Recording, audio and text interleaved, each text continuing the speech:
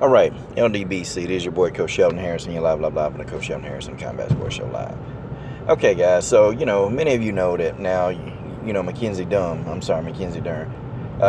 she has cracked the top 15, in which, it's disgusting that, Mackenzie Dern, basically, she cheated. Okay, I don't care what people say. I mean, she cheated to win. That's what she did. She came in, 7 pounds over the weight limit, really 8 if you think that it's 115, but they do allow you to come in at 116. She came in 7-8 pounds over the limit, okay, and now she's being rewarded, okay. So here go the thing, though.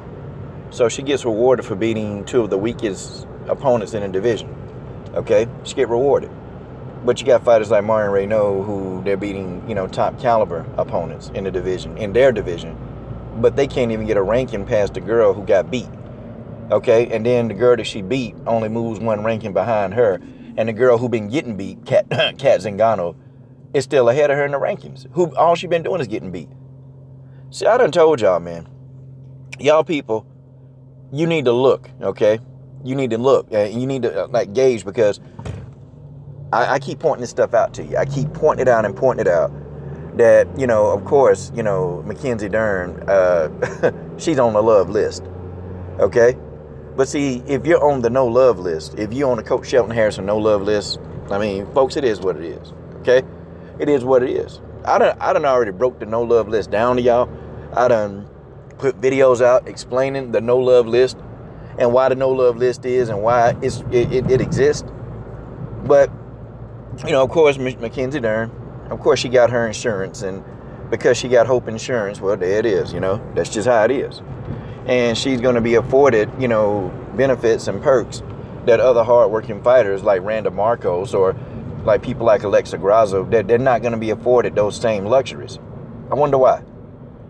They're not going to be afforded those same luxuries. Fighters like Danielle Taylor and Vivian Prairie, they're not going to be afforded the same luxuries as this hype job. And the reason why I call her a hype job, because I'm telling you, it's a matter of time. This weight bully is a matter of time. And weight bully is when, not that. Weight bully is when you can't, you can make the weight, but you can't even make the weight. This girl can't even make the weight, man. I mean, really, we shouldn't even call people weight bullies if they can make the weight, but this girl can't make the weight. It's clear. I mean, the girl done missed weight 4 times, okay? And she had to have an advantage over Amanda Bobby Cooper. She had to have an advantage, okay? But, I see what the UFC angle is. And y'all got to remember, the UFC, it's all about the money. It's all about that green. Yes, that green. That's what it is. And I have to wonder, man, at some of the, how the UFC do these women, man.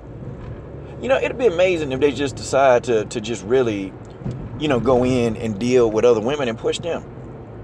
Really deal with them. Rose Namajunas already said, look, I'll fight her. And Rose know that this is a money opportunity. It's a big money opportunity. Like, Mackenzie Dern will probably end up being a draw.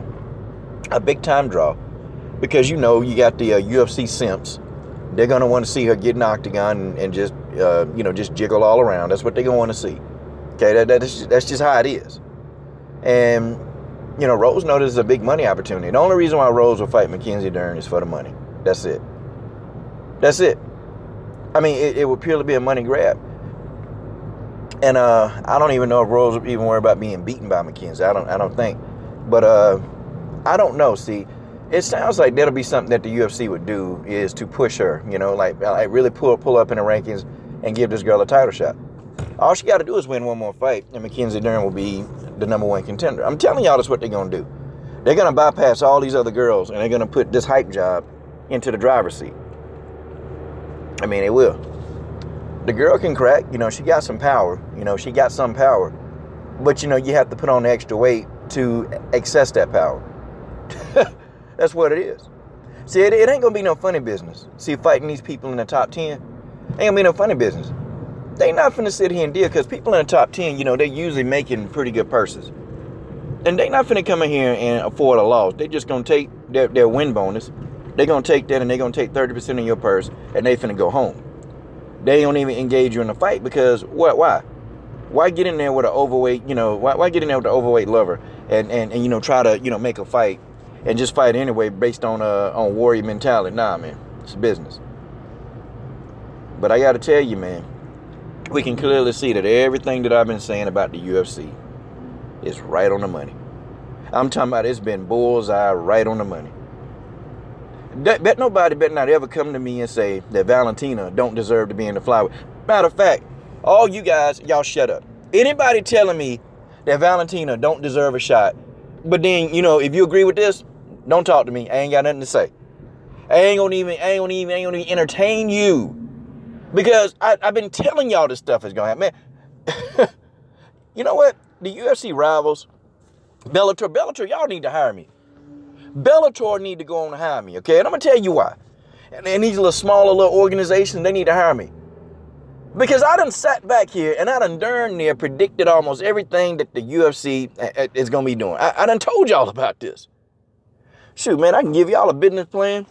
And y'all can, get in here and just go ahead and counteract whatever the UFC doing and make your brand big off the coach. Shoot, y'all should.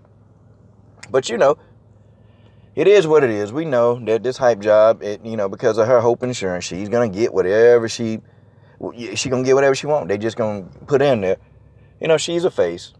She's just a face, a young, immature face that, these simps like. That's how it is.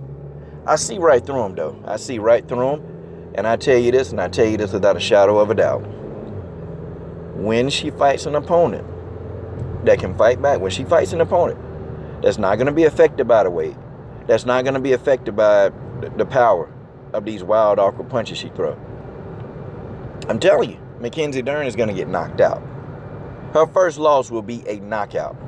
Count on it. This is your boy, Coach Shelton Harrison. I'm Dern. What are you waiting on? Subscribe to the best women's MMA platform on YouTube.